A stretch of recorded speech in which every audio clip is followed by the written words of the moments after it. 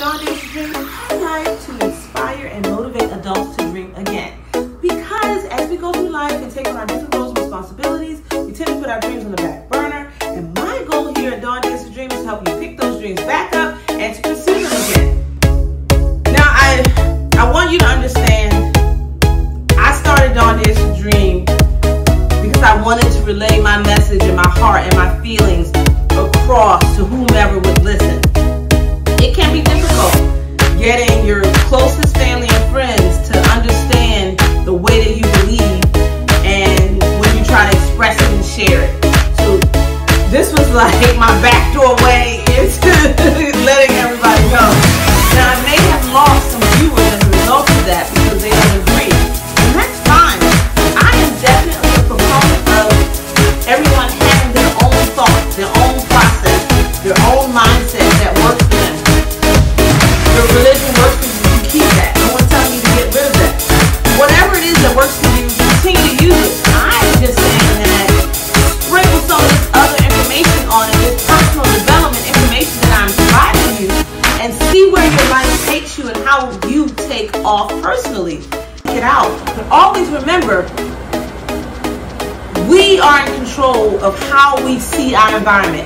I don't care what everyone says it looks like or everyone says it is. We are in control of how we choose to perceive the environment. Hey dreamers, welcome back. We are here at the Houston Zoo. We're not inside yet. The doors haven't opened. People are lining up. I decided to kind of walk over here to this little lake and show you what this is. That's right here by the zoo. But it looks like it's a lot of people out, but I guess we'll figure that out when we go inside. But the zoo is mandating that you wear your mask. So I feel like, you know, we'll be all right. This is where we are. And this is downtown Houston. So I don't know what they're doing over there. See, over there, I have no idea. They're doing some kind of exercise. Maybe they're dancers or something. And this is the best place to come outside. There go those big old ducks. Those big ducks they had when we was at the farm. Well, I'm gonna go ahead and get in line. I just wanted you guys to see this. So we're gonna go ahead and get in line so we can get in here. And like I told you, we're gonna go to the Bodega Taco Shop when we're done. See how this is why he needs to get out of the house. So that he can do things like that. I bought my tickets online. I'm not a member, not sure where to go, but it says zoo interest arrows are this way. And it looks like the line is gone, so they must have let people in. So here we go. I hope you guys enjoy the zoo as much as we're going to. And remember, we're going to continue to talk about, because this week we've been talking about pandemic life. So we're going to continue to talk about that and things that you can do with your family to de-stress. I'm here in Houston, Texas, so there are a lot of different things we can do outdoors. But I'm not sure about where you are. But I would suggest Googling outdoor activities in your city, and you can find out what it is that you can do so that you're not cooped up in the house all of the time. Okay, they scanned us in. Everything is touchless. So you have your electronic ticket that's in they email to you.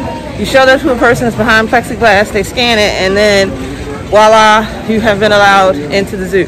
When we did buy carousel tickets, so they scan those at the carousel, and we get to ride that as many times as we like. Knowing us, it'll probably be once or twice and we'll be done. But I figured it didn't hurt. It was just like $1 or $2 more. They're not giving out maps. You have to find the map on the zoo website. I never use the map anyway. I don't know where I'm going. I don't know what they're doing, but they're out. Can we get some more animals out? Look at that tongue, boy. Look at that tongue. Oh, she's nursing her babies over there. See, she's nursing her babies. Over there, see them up under her? She's nursing. We should give her some privacy. I know I wanted privacy when I was nursing Robert. Privacy was nice. Privacy was nice. I guess he must be the male. He's just chilling. I'm eating. She can take care of them kids. They is getting it over there. That's what mommies do. They take care of their babies. Nope, that's not, because they're eating. They're drinking their mother's milk. That's weird. You drank my milk when you were a baby. Yep. Well, I actually drank your milk. You sure did. Stop joking. I'm not joking. Stop you did. Joking. Ask your dad. I didn't drink for 4 months. You did, and then it was over because mommy went back to work and everything dried up. It was weird. But no, it's the healthiest thing that you can do for your baby is to give them nutrients from you. I believe it. Yeah, your wife will probably nurse your children. So we're in the African forest, and as you can see, they have this thing called zoo lights. You see these big animal things here, these fake little things, like there's another one. They light up at night, and people come to the zoo at night for zoo lights. So that is something else you could do with your family as an outside event. So now we're going into, this is the arrival area. So, oh, they got some animals out. We'll get to see. Look over here. Well, I'm right up at the glass. What is he? What is he, Robert? Do you see a sign? See him over there, guys? We got something up close and personal. But it's cool in here. I'm going to show you what it looks like. So this is called the arrival place. And this is where we can kind of come and see the animals on the inside. And then they have the names of each of them up here for you to see. So they have 6. Every time I come, I usually get a good video, but I'm not sure about today. And then this is a red river hog that we have that is being so nice and friendly to us and letting us observe him today. So what animal life is like and why we need to protect him. Ooh, we got a gorilla.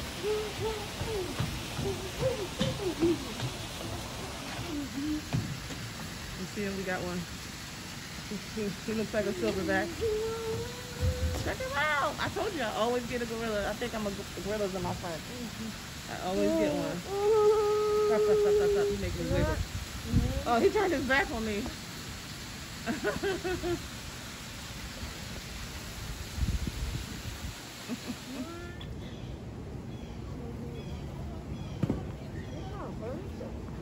Back up, Robert. Don't go too close to the people. You can stay right here. Can you see? Yeah. Go right there. Yeah. I can see more better.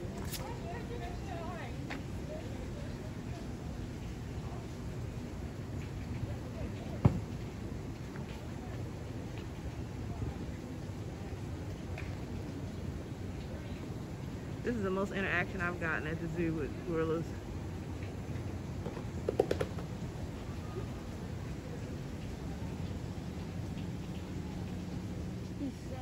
Where's the baby? He's scratching on a tree or a bush. He got his butt out there. Mommy, what does the other See one that? do?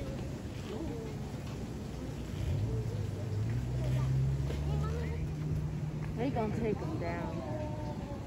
He's just a small gorilla. And that was just all along.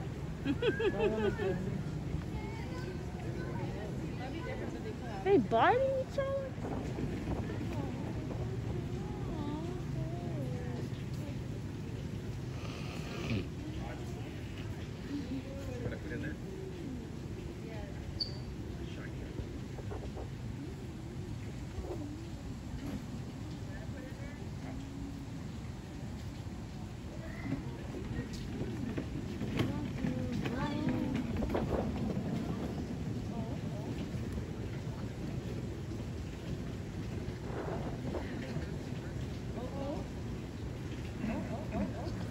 Your hair's back to normal.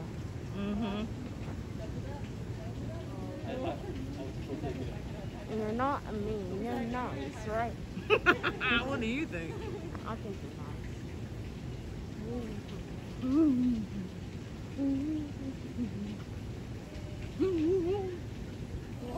See them back there? They are like, I've never seen this much activity before. They're so playful. They're having a good time. Usually it's just hot and they're just sitting there. Or they're like underground, on the under thing where we can go and see them. There's like a cave where we can go see them. And they're in there just sitting. I have some good footage of that too. This has been a good day. Yeah, it has been. Good day, good day. So I wanted to continue to take the time to talk about pandemic life and where you want to go and what you need to do to get there. We just have to just take a deep breath, let it out, because what we do know is we've been in this situation for about 8 months and we're not sure how much longer it's going to be. So my suggestion is to figure out what you want to do to make your new normal as comfortable as possible for you. Because initially I wasn't leaving the house except to go to the grocery store, and then I had to change that mindset because that wasn't going to be suitable for me and my family forever, you know. So now we're in that underground area I was telling you about, their little play area. So there are a few gorillas back in there as well. This is where we usually see them. We don't usually see them up top. And this side is, I think, kind of new. It used to be over there only that I would see them on the other side. Because behind me, you see there's another opening back there. That's where some gorillas are as well. That one out there, these ones, I could be wrong, but I feel like it's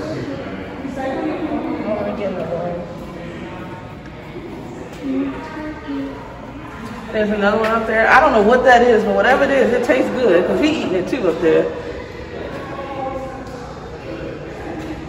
And I think that's cabbage. Those leaves are cabbage that we see everywhere. Looks like they're growing at the same time.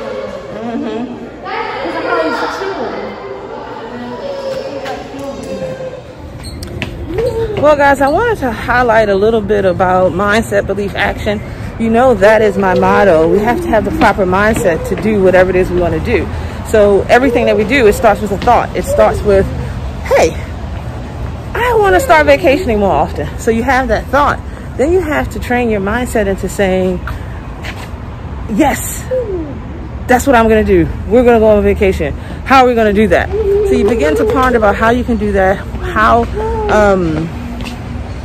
you can make it happen. Then after you start thinking about how you make it happen, you find all the possibilities. That's when the belief kicks in, because you're like, wait a minute. There are all these options for traveling, all these different places at these different prices. We can make this happen. So you then decide, okay, I believe. Now I believe. We're going to go forth with this belief. And once you really believe it in your heart and in your soul, in your spirit, in your mind, you know what happens? You take action on it and you begin to put into place those things that you thought about, those options for that traveling that you wanted to do. So it's very important that we have the proper mindset, then we believe in what it is what we want, and that we take action on those things as well. So we're back outside that area that I filmed inside, as you can see a little bit of, or maybe I didn't, but there is another gorilla over here in the corner. I believe they're so active because it is cool right now, so it's like perfect time. In the summer here, when we typically come to the zoo, it's blazing hot, 90 degrees, 100 degrees, and just like we're hot and sweaty, so are the animals. So I'm glad that I had the right idea to come to the zoo now, because it's the perfect time of year to do so. So we're in the white rhinoceros habitat. Again, we're still in the Africa area of the zoo, of the Houston Zoo. So we're gonna go over here and see what he's doing. Oh, he's moving now, because he was just standing still. See, he's over there moving. Can you see him? There he is. Oh, why? They try to look like elephants. Yeah, they do. Except for they got that horn they ram people with on top of their head. He's gonna hide away. He's gonna stop. He's still going.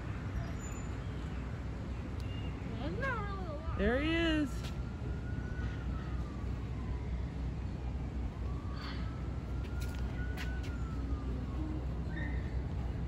You're not looking at what you looking at me for. You see me every day. So we're here at the giraffe habitat. Look like it's an ostrich in here and a zebra as well. So I'll turn around so that you can see. See everything back there? You like all of them? What don't you? Yeah. They used to let us feed them, the giraffes, but I don't think they're gonna let us do that today. That's how some things have changed. Maybe they'll get back to that. But I'm gonna turn this around so that you guys can see them. They're all stuffed over there eating everything, even the ostrich, the giraffe, and the zebra. It's interesting that the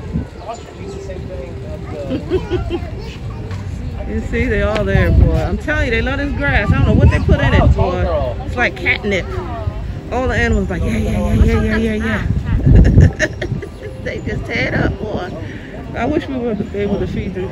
Maybe they are, but maybe it's too early to feed them. I don't know. But this is their habitat. That's so terrible. And it was like a very beloved. It was like a Philadelphia zoo, like Chicago zoo. And they had a killer on it, so it became a social media star. Like, all right, That long neck. If he walked over here, if this wasn't deep, he could get me. Talking about the ostrich. Yeah. The restaurant close to the thing? Yeah, it is. Oh, that's what we're eating at. It looks like a girl.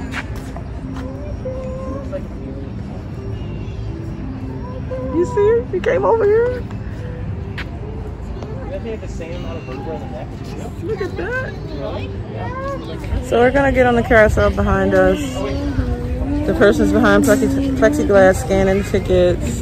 So we're waiting for that. I won't be able to record while we're on there, but it will be on there unless I sit in the seat that isn't moving. Yeah, I can't. Robert, how would I do that? Move it. Go. Move. Stop. The lines are on the ground right there for where you stop at. Yeah. So I just had to tell somebody about the lines. Lord help me. We are on the carousel. What I decided to do was to do one of the stationary seats. That way I can record us going around in a circle. I'm just so fun. I just like to have fun. And I like to capture every memory that I can possibly capture. Here we go.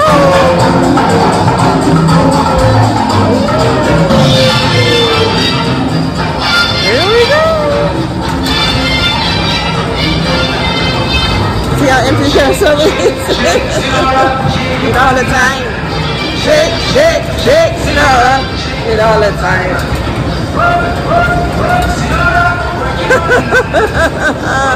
It's not so bad sitting down here. You get a breeze. You don't have to work by holding on to that animal up in the air. I kind of like the seat thing. Yeah, I like it. I like it. The cheetah is right up here. You look at something. It looks like a bone. So we have the cheetah again, Africa, and a little bit dot of look like Asia down there. Look at them, Jaden. See? Remember when we just were getting a little cub? Remember when we came in, we just did a pass. Yeah, so they're back there chowing down or licking around on that bone, I tell you. But we are going to get back into mindset, belief, action. What I want to do is give you another real world example in my life about mindset, belief, action, and it's about how I've been functioning during the pandemic. Because remember, I had a mindset of fear initially, and it's changed. So we're going to talk some about my mindset around the pandemic and how I function and what it is today and how I changed my mindset. There are two in here, guys. I thought there was only the one. They're going to socialize right now. Ooh, she pushed him away from that bone. Did you see that? She took him away from it. She went over and nudged him and he went on about his business, or she, whatever. Oh my Lord. So we found the lions. They still have big hair. See him up there just chilling like, this is my kingdom, my fiefdom. Yes. And then we got the ladies. Let me show you them.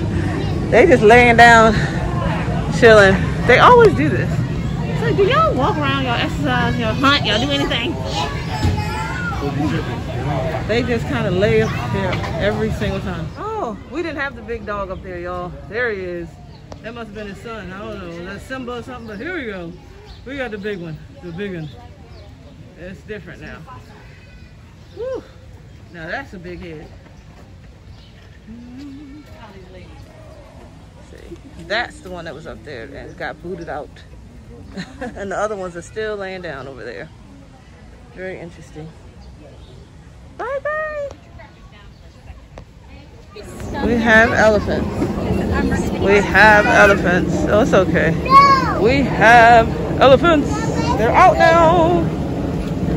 They're out. We have elephants. They're eating probably some grass. Yep, they're eating. So, wanna go see if any other ones bathing? They're probably not hot enough yet. See all these people? So back up, yeah. I'd like to take a dip in the water right about now. So we're gonna walk over here to the other side to check out what's going over here with the other elephants. But I remember I wanted to talk to you about a real world example, and I was telling you about my mindset. And you know, my initial mindset was I was staying in the house, I wasn't going anywhere because I was afraid. Then I realized that I started getting the itch of wanting to go out, and how was I going to do that? And how was I going to stay in the house with my son when he came back from his dad for the summer and successfully do that? Because I think both of us were kind of tired of being in the house before he left to go to his dad. So I was like, this isn't going to be something that is possible for him. So basically, I had to figure out what I was going to do. Now, mind you, I wasn't really sure, but I had the thought, which was the beginning process of changing my mindset. I had the thought about needing to do something different, but how was I going to do it? And after having the thought, I began to ponder on the things that I could do outside here in Houston. So I had to figure out what we were going to do. And so I started to ponder through the different ideas and different concepts. And what I found was, okay, we go to the Kingdom Boardwalk typically every October anyway. Let's try that, see how that goes. So if you notice, that's the thing we did the most. I think I've been there 3 or 4 times. So that was actually nice. Then from there, I decided to explore other options. So I remember I always wanted to do the fall festival at Dewberry Farm, which I never would remember to do. By the time I remember, it'd be over. So we did that. That was another outside island that we could do. Then the zoo is an outside thing. And then I looked up some other things where we can do pedal boats in the lake downtown somewhere. I think it's kind of near this area. It costs, I think, like $12 for 30 minutes. We're going to do that eventually. It's like, I just changed my mindset. Then I found things that I thought we could do. Then I went a step further. After I found all these outside things, I believed that this was possible and I could do this successfully. So as you can see, my belief has turned into action, because every Saturday I try to have something planned where we get outside of the house and we do something outside of going to the grocery store and just plain shopping. There has to be other things that we can do for entertainment, and that's what I've decided to do. But again, it started with a thought, then that thought developed into a belief, and then the belief developed into an action. And that's what I mean about mindset, belief, action, and why that's so important. It's important in your daily life. It's important with the law of attraction. It's important with anything that you do. You got to have the mindset to do it, and you have to develop that mindset if you don't have it. And then you have to believe in what you're doing, and then you take action on your belief. Look how massive. Look how they pick the feet up and put them down. It's just massive. Just look at that. Massive. I don't even know how they move all their weight around like that. And here comes this other one. So this might be a female because it's smaller, and then that's the male over there because it's big. I saw the pictures earlier. They had the side, them next to each other. He carrying his hay.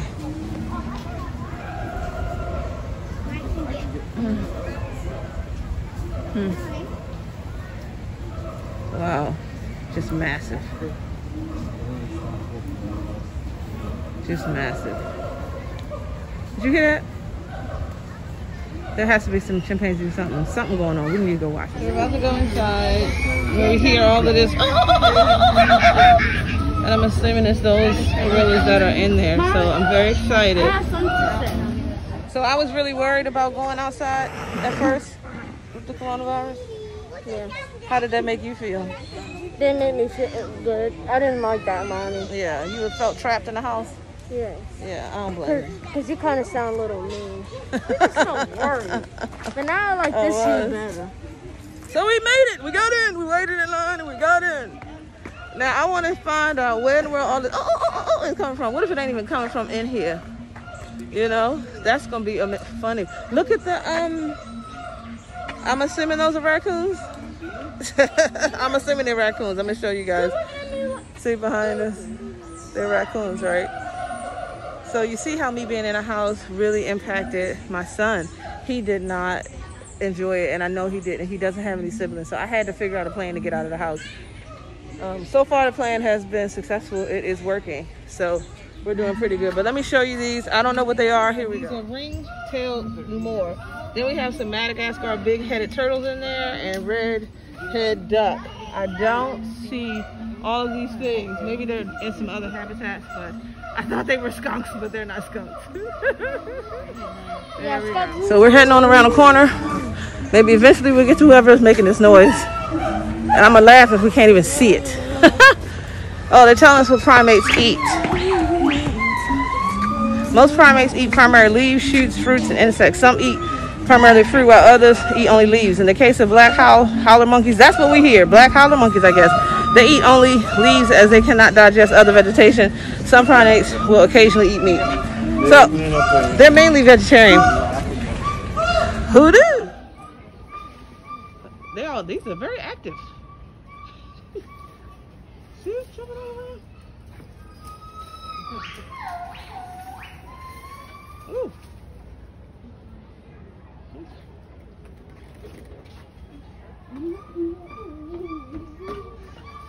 And they have a barrier between us and the monkeys, and I'm thinking because they don't want us giving the monkeys coronavirus. That's what I'm guessing. Oh, they're running around in there. I don't know if y'all can catch all of this that's happening, but they are very lively. Very lively. So cute. So cute. I don't think they always had this exhibit because I don't remember seeing all this before. They playing. Okay, we're gonna move on. Look at this. Look at this.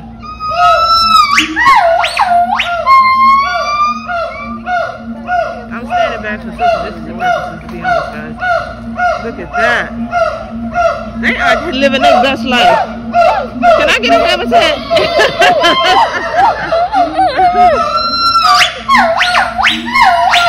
Oh, check it out! Y'all gonna look for her? You stay over here, or what you doing?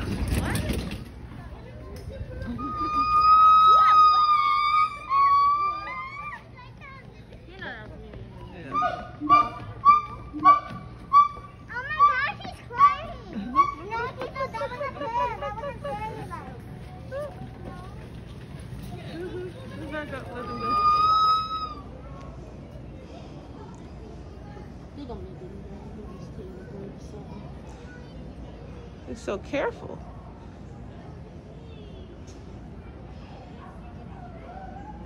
Oh, there's one up there.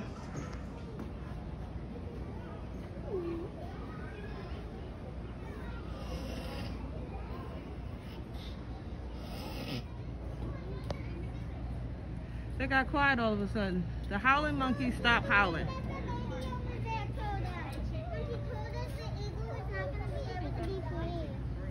Yeah, they sure are.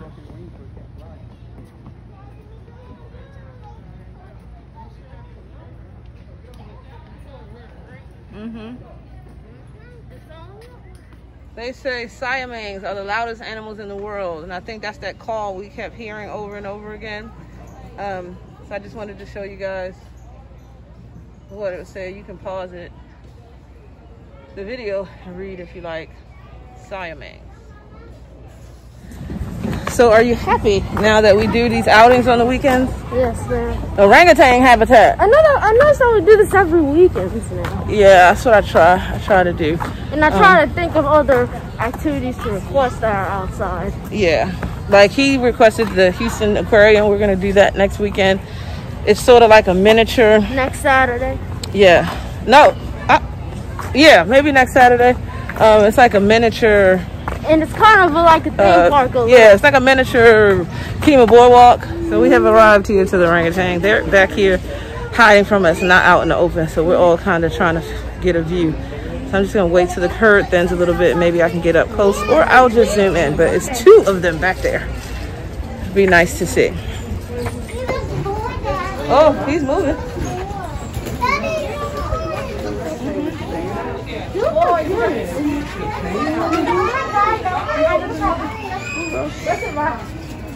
Yeah. To the kitties, we love the kiddos and the adults. We love the monkeys. These are chimpanzees. Look, look, look, look, look. He's putting his butt in our face. Now they should lay down. Oh. Okay, we had to wait in line to get in the reptile house. As you can see, there's no one really on this side. Everybody's on the entry side because they're making sure they don't have too many people in here. But anyway, we're at the reptile house. We finally made it. We tried to get in here earlier, but it was we had come to the zoo too early to see. So we have about 3 different kind of anacondas in here, I think. See behind me, people? See all those? See those anacondas? It's like 3 of them, I believe, in there. So I'm gonna turn around so that you can take a look. Wonderful, wonderful, wonderful. Yeah, I'm gonna just do this. What'd you say? You don't want to see them? And there's the one that's lazy back there, just laying down. But we're gonna move forward. So reptiles are not my thing, but Robert wanted to see them, so we came in here. We're at the end of the exhibit. They have more and more sticks on top of snakes. And I'm glad we came today. We're about to leave. We're gonna go head out to that place I told you about, Bodega Taco Shop, and get some burritos and some quesadillas and enjoy ourselves sitting on their outside patio, provided that it's not too crowded. Otherwise, we'll just get carry out and take it home. But we've had a good day here at the zoo. I would advise, if you have a zoo in your area, they probably have a good deal of social distancing. They have enforced people wearing their masks even outside. So if you're like me and you wish people were masked all the time, So they do that here at the zoo. Walk even longer, maybe. So we do that here at the zoo. So that's what's really nice about it. And I just would say, come on, get out. You can spend half a day in here, taking your time, watching everything. You don't even have to buy their food. You can pack your own lunches and bring those. So that way, all you have to pay is the price of admission and nothing else. So I will catch you guys a little bit later. We're gonna head on out of here. So I hope this was inspirational to you, let you know that you can get out safely if you choose to. Especially if you live in the Houston metropolitan area, you could actually come to the zoo. My advice would be to come and be one of the first to come in like I did. That way when the crowd gets a little thicker, you're leaving. So I just hope you, and then the little bit that I talked about, mindset, belief, and action, I hope that I got across my point well to you, and you understand what I mean by it's all about mindset, it's all about our belief, and it's all about the action that we take. So if you like this video, give me a thumbs up. Also, leave me any comment, ask any questions that you may have. Secondly, share this to your social media platform, to your friends and your family on social media. And last, remember to subscribe. My face will be up here in a circle. You can click on my face, select the gray bell, select all, and that way you'll be subscribed to my channel and you'll be notified to all the new content that I place up here to YouTube. Have a great day, dreamers.